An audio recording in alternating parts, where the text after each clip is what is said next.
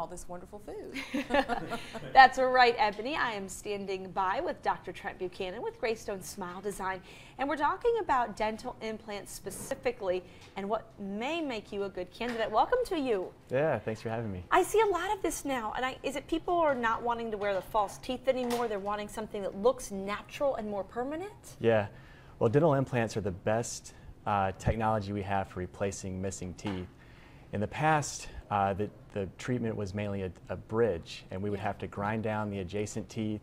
But now with implants, we can only replace what needs to be replaced. So it's just putting the implant in and replacing the missing tooth. Okay, let's get to our little models here. This first model, this is what people used to do, right?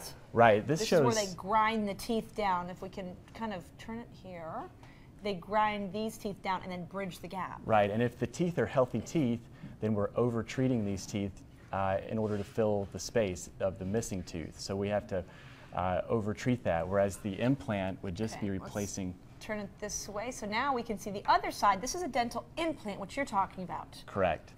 The implant is the post that's inside the jawbone, and then we actually screw a piece on top, and then we place the crown on top of that. Now these are permanent, right, though? Once you get them done, they stay forever.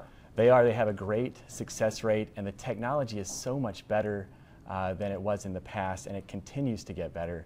But the success rate is in the upper 90% range. And it looks quite natural, much more than a bridge, I think. What is this that you brought?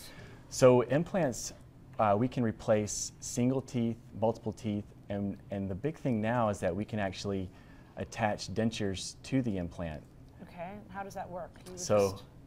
This is an upper model, and we put multiple implants on the upper arch, and we can just snap the denture into that. Look at that. Okay, now how do you know if you're a good candidate for this, doctor?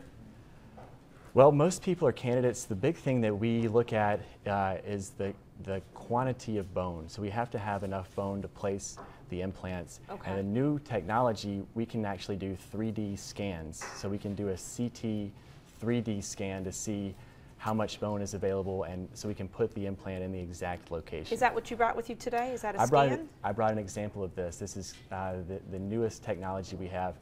And a step up from this, we can actually make surgical guides where we can guide the implants into the perfect location at the perfect angle.